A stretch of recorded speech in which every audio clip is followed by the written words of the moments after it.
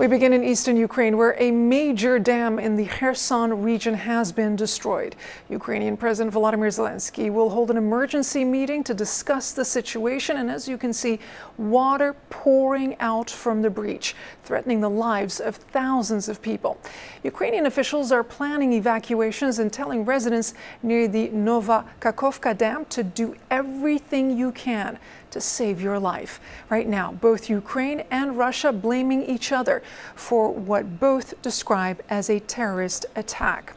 Let's get you more on these developments that are unfolding right now, where we're joined by Claire Sebastian in London.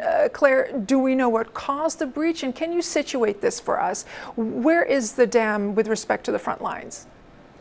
It's pretty much on the front lines, Layla. It's on the edge of the Dnieper River, just on the southern bank, and it supplies water to the Kherson region and to Russian-occupied Crimea in the south, as well as, of course, power from the hydroelectric power plant. It is also south of the Zaporizhzhia nuclear power plant, which relies on water from its reservoir for cooling, even though, of course, the power plant is right now in various stages of shutdown. So a really critical piece of infrastructure. It has been occupied, though, by Russia since pretty much the beginning of this war.